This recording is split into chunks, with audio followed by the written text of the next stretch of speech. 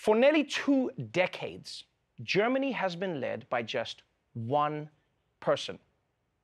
But today, she said her final Auf Wiedersehen. She is arguably the most powerful woman in the world. But now, after 16 years at the helm of one of the world's largest economies, Angela Merkel is leaving Germany's highest office. And the stakes couldn't be higher. Who will provide the stability and economic success she has overseen? You know who really finds it hard to imagine German politics after this election? Generation Merkel. Germans who've never known another prime minister their whole young lives. They call her Mutti or Mom. Now, as Mutti is leaving the chancellery, Germany is out of its comfort zone. She leaves by choice, still enjoying a remarkable 70% approval rating. As her 16-year tenure as chancellor comes to a close, Germany celebrated her time in office with a traditional military ceremony. Yo, Germany, what the Yo, am I the only one who picked up the Nazi vibes there? The torches and shit? Yo, you guys better stop before you reach Poland. We're watching you. You guys just casually like, we do this all the time. No, you don't. Anyway, it's pretty crazy that Merkel was in power for 16 years. I mean, to give you some perspective on how long that is. When Merkel first became chancellor, Pharrell Williams looked like this. And now, when she's leaving, Pharrell looks like this. Okay, that wasn't very helpful, but a lot of time has passed is what I'm trying to say. And what's really remarkable is that after all that time, she still has a 70% approval rating. Guys, usually the only time a world leader leaves with that high of an approval rating is because they killed everyone that didn't approve. In fact, I feel bad for the chancellor who has to replace her and try to win over all the kids who've only known Angela in their lives. You know, it's like they're getting a new stepdad. You can't tell me what to do. You're not my real chancellor. I know I can never replace your chancellor, but maybe, just maybe, I can be your friend.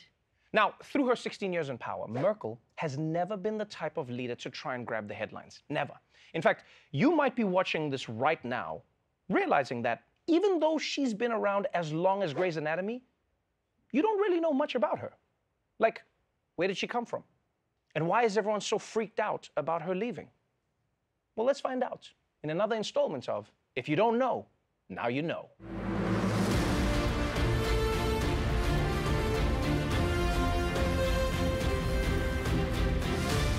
Angela Merkel has been one of the most powerful and influential people on the planet for a long time now. She was even Time's Person of the Year in 2015, which is impressive considering that that was the year Neil Armstrong walked on the moon, I think. And look, I don't really know. The pandemic has warped my sense of time. And this is something early in her career that nobody would have seen coming, because when she started out in politics, she was underestimated by everybody. The fall of the Berlin Wall led to the rise of her political career, a shy figure thrown into the spotlight. This mousy figure who blushed readily and was mocked as the milkmaid. Merkel had an astonishing rise through German politics because her mentor, the long-serving Chancellor Helmut Kohl, had pragmatically needed a woman and someone from the former East Germany in his cabinet. But the political novice revealed both a politically lethal streak and a capacity to outplay her male rivals. She had a knack for toppling those who underestimated her. Her mentor, the formidable Chancellor Helmut Kohl, used to tease her for her provincial manners. And yet, within a decade, she was calling for his resignation as he faced allegations of corruption. By 2005, she'd become the country's first female chancellor. Who would have thought the highest office would go to a woman so soon?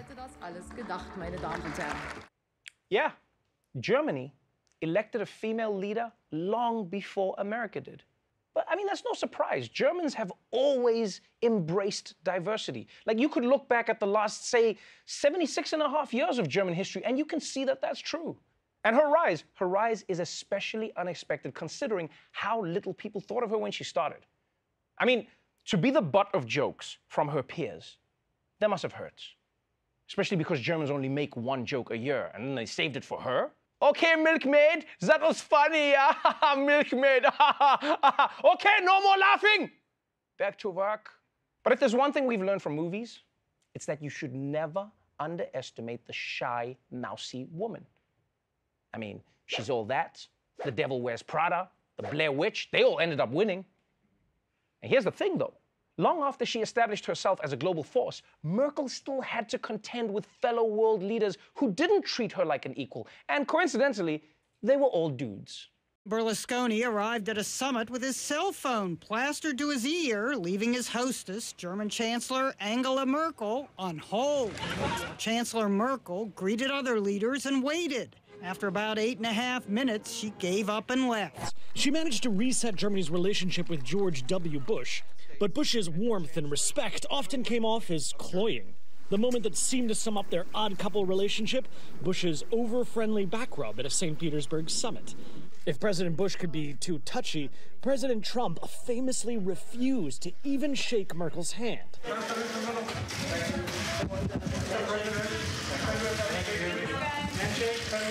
Several years ago, Putin brought a large dog to a meeting with Merkel, apparently wanting to test her, knowing she has a fear of dogs. She was terrified, says one analyst, but didn't flinch. She was still able to joke about it in fluent Russian. God damn. I like dogs, and that dog scared me.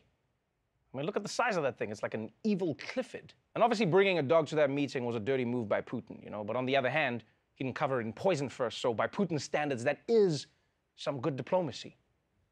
And as for Trump, a lot of people blamed him. They were like, he didn't want to shake hands with her. No, he just learned his lesson, and he reaches his hand out. He doesn't know what it'll grab. I can't control it, folks, so now I keep it here.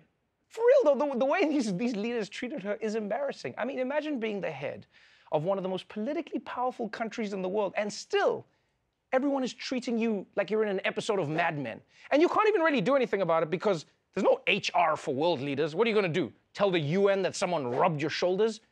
I mean, they don't even do anything when there's a genocide. We are going to issue a forceful statement about... Sorry, what? It was vetoed? Okay, well, we tried. All right, next up, climate change.